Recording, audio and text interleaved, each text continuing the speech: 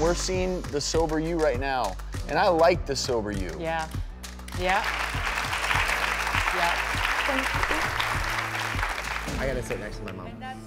Aaron, give us a moment, bro. It's my mother. I know I it need is. to sit. I need to sit next. There. Well, then I'll step off stage and You want to? Yeah. I think it's a great idea. All right. Okay. See you later. We'll come get you in a grab minute. you in a sec.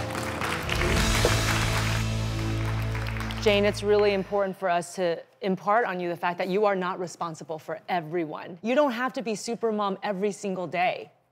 You can be here and do this for you. That's all I know. And we're trying to show you a different reality because there is a you that isn't all wrapped up in what you do for others. That's not your identity for your entire life. But what do they say, Jane? And everyone's heard this when they're on an airplane. Yeah. You put on your own oxygen mask first. Yes. Because if I heard that the other day. I heard that the other day. Great analogy. Because you cannot help anyone else if you yourself are not okay. So, Aaron left the stage. You wanna know why? Because deep down, he loves you. He's trying to protect you, but here's the deal.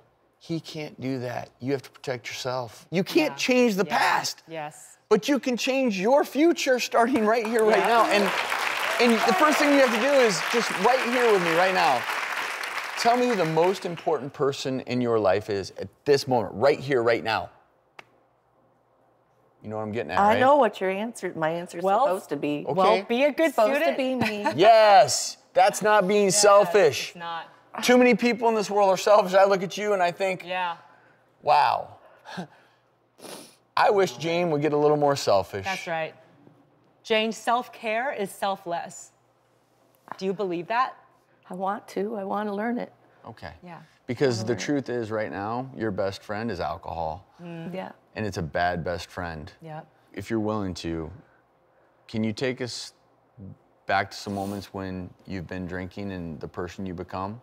Maybe things you've done that you regret? Oh yeah, definitely. I've sent texts that were mean and nasty that I never would normally do. I've fought with people that I love.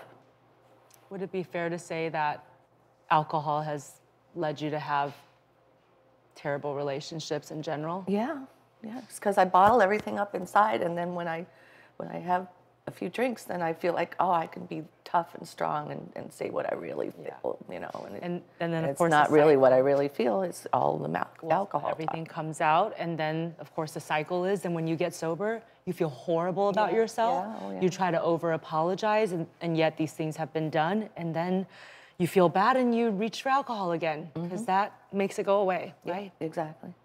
Yeah. That's a terrible cycle to be in. It's my reality. And I also want to tell you, there is nothing to be ashamed of with the way you're living your life. Nope. And you know, you're working, you're trying to make ends meet, and you're doing that while battling an addiction. And so what that tells me is that you do have a lot of strength. Yep.